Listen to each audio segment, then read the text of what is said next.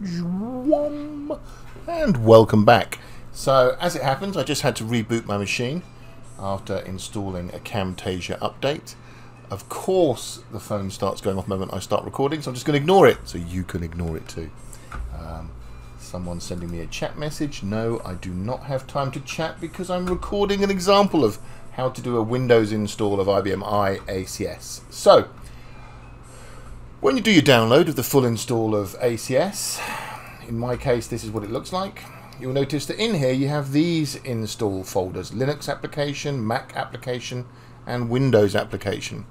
The Windows application is the installer for Windows. Obviously if you've got Linux or Mac, you'll go into one of these other folders where you get all the stuff to install it on Mac. Let's go have a look at the Windows application. I could of course just still run this ACS bundle and Access Client Solutions will launch because I'm running Java. But if I go into Windows application, you'll see we've got two installers and an uninstalled JavaScript. The first installer is the 32-bit, where you can install just for yourself, or you can install for all users on your machine if you have multiple people signing on, or the 64-bit one for yourself or for all users. And of course the uninstaller gets rid of it all.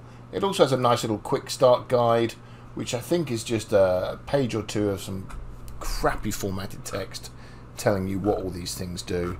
I think I'm going to copy and paste this and put it underneath this video in the lesson just for reference as it's up to date. So let's run the install and see what happens. I'm going to run the ACS users. Now the first thing that it does when I run it, it will confirm that I'm going to be running this JavaScript. Then it gives me a series of prompts for the different components in ACS, asking me if I want to install them. Do I want to use 5250 emulation, which is the green screen? Yes, I do. Do I want to make ACS the default for any of the saved files? So when I save different screen layouts and stuff? Yeah, of course I do. Do you want to view printer outfit? This gives me the ability to look at spool files from the IBM i system as PDFs. Yes, I do. Do I want to let everyone do that? Yeah, I do.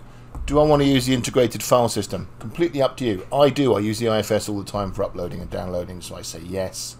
Do I want to transfer data to and from the system in CSV or spreadsheet format? Yeah, I do.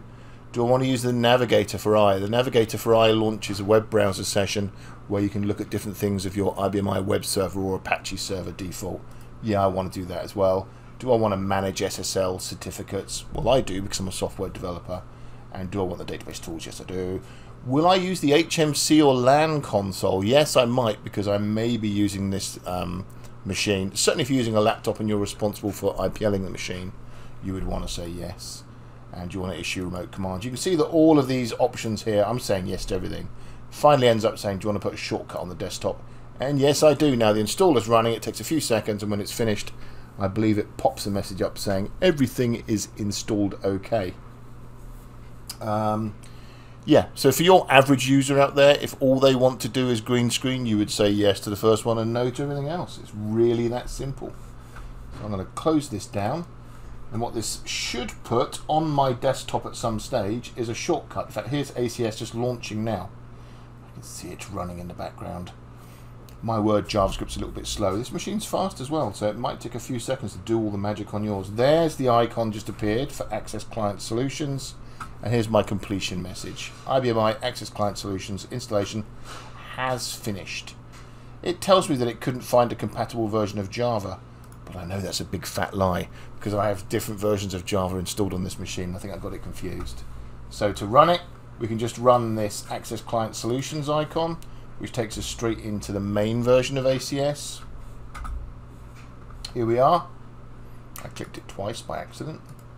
Or we can click on the ACS Session Manager, which will launch our session screens telling us what the screen layouts are for the 5250 emulation. You can see that I've got one that I created already, and if I wanted to start that, this will just launch the sign-on screen that's going to connect me to one of the machines that I want to connect with.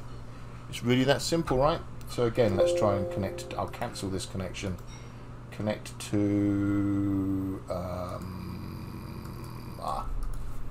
I'm not even going to bother. It's a 5250 emulation screen. You know how they work. So that's it. That's the full install. Go in, play with it, do what you want. If you just want quick and breezy, take your shortcut and run your sign-on screen. If you want to do something a bit more installed, wrapped up in Windows itself, run the install yourself.